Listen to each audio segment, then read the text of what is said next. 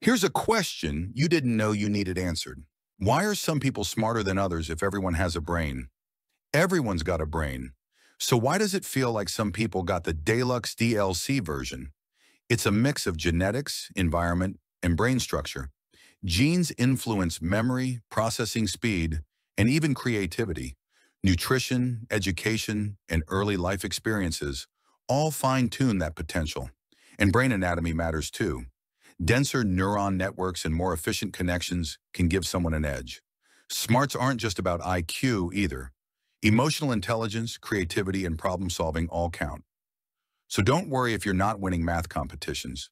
There's more than one way to be brilliant, and none of them involve memorizing all 50 US states in alphabetical order. If you got a sudden question that hit you at midnight or while shampooing your hair, drop it in the comments. We might just answer it in the next post.